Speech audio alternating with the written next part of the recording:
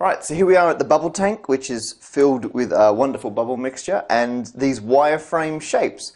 Now normally, when you blow a bubble, the soap film forms the smallest possible surface area to contain the volume inside it, and so you get a sphere.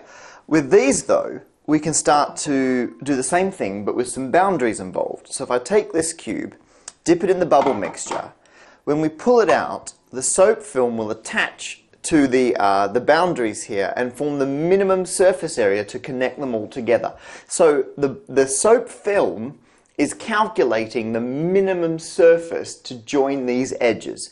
And if you then start to change it, so let's take out this boundary, it will adjust to the new minimum area. And then I'm going to come in and I'm going to break that one. Get that? Maybe I'll take out that one.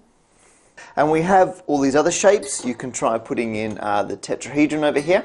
So if we dip that in the bubble mixture, we will get this minimum surface area. So it's linked all the boundaries together at a single point in the center. And in fact, if I remove one of these, you'll get that new minimum surface area there. Actually, if I take that one out, we might even get a nice, there. Is that so saddle point of some description. Someone will email me and correct me on that. And at this point, you can go crazy. We've got all different shapes. Each one will give you a different minimum surface arrangement. So that's the minimum surface area for joining those edges.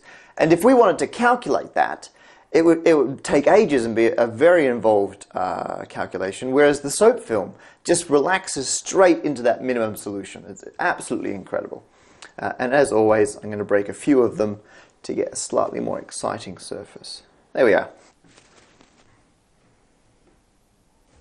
That is my favorite one. Okay. An interesting extra thing you can do is if you take the cube frame, you put that in and you start by getting the minimum, there it is, the minimum surface area for the cube.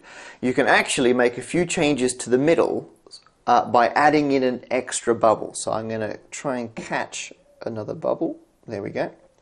So now I've got an extra cube. That central bubble, instead of being a sphere, because of these extra bits of soap film, its minimum equilibrium shape is a smaller cube. This particular shape is what a three-dimensional projection of a four-dimensional hypercube would look like. So there, with bubble mixture and wire frames, you can make four-dimensional bubbles, and that's fantastic.